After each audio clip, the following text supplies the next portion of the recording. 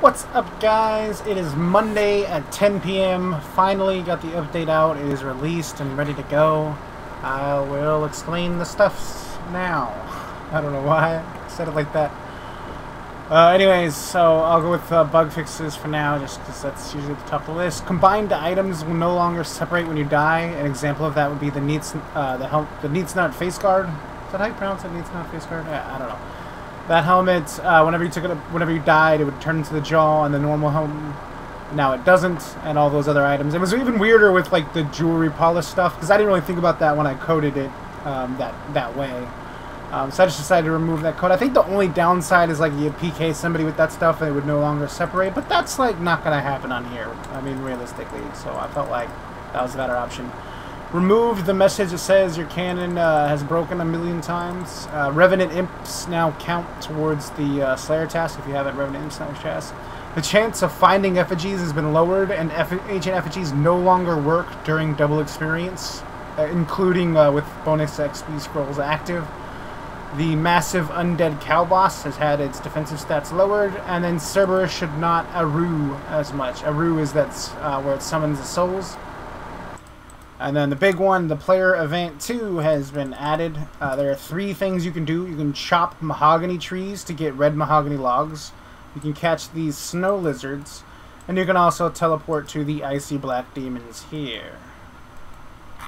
Yeah, basically just prey melee. There's super tonks. And then, of course, if you want to look at the drop rates, you got drop rates over there. I'll go back to the thing. As far as like the balancing and everything like that, I don't know. I'm still a little undecided. Obviously, I released the update, so kind of hard to do anything about that now. But, you know, if we need to make any changes, hopefully we'll make them soon. These are the prices for all the items. 1 snow lizard is 2 elven gold. 1 red mahogany log is 5. And then you're guaranteed 1 gold per icy black demon kill. As well as it has another drop on its thing. You also get some from donating. It's 100 per $5. These are the loots. The main ones... Oh, I didn't give them stats. Fuck. I legitimately did not give these items stats. They have no stats right now. I mean, they have stats. They have whatever the stats were of the items I took. These were black gloves, and then these were... These actually might be really good.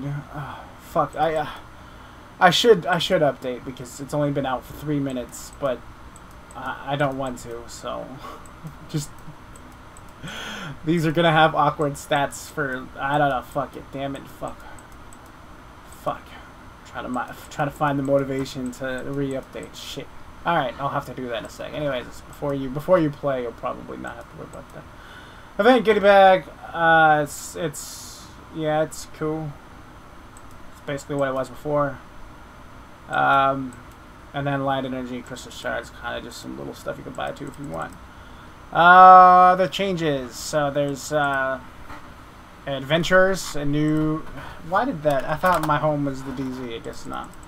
You can find them in a couple places. So there, it might have been a bad idea, but I just kind of made them like only 1 in the area, and then it respawns quickly. So you got this one in the bar. Then I think I only had 3. So I mean, hopefully more than 3 people don't want to kill these at a time. We'll make changes if we need to. I don't know, man. I don't know. Fuck you, go. Kill yourself. 1 right over there if you saw it, and then 1 by the ferry. That's C3. C3PO. Did I put 1 over here? No. I put more mahogany trees, but I never bothered to actually test. Okay, yeah, they're there. Although, did I make them the items where you can walk through it?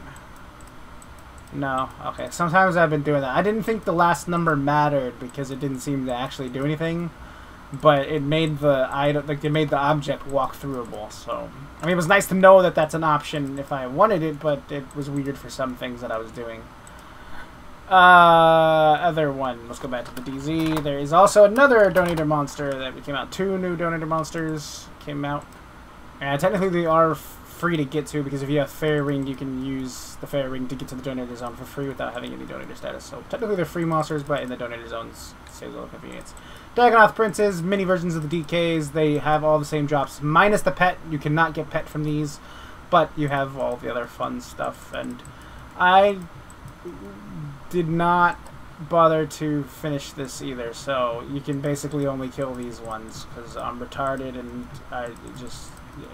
This was a struggle. This week was a struggle, man, I'm telling you.